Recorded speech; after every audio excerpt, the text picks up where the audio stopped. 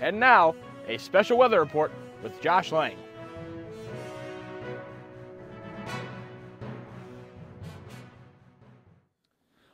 Josh with the weather report.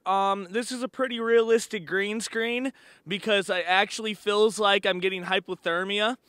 Today is Monday.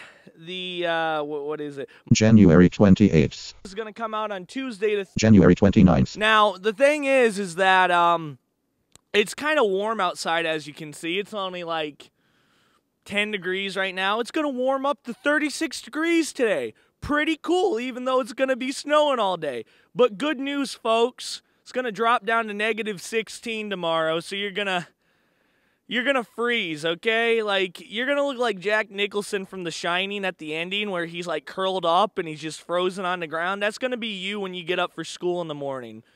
Wednesday, it's gonna get even better with a chance of it getting into negative 30 with the wind chill.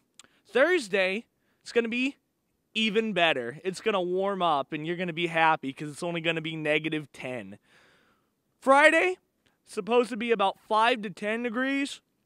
And Saturday, it is going to warm up to about 15 degrees. So, that's it for the weather report. I'm going back to my house now, so if that's okay with all of you, that's fine. I'm going to go. See you later, people. That concludes our special weather report with Josh Lange.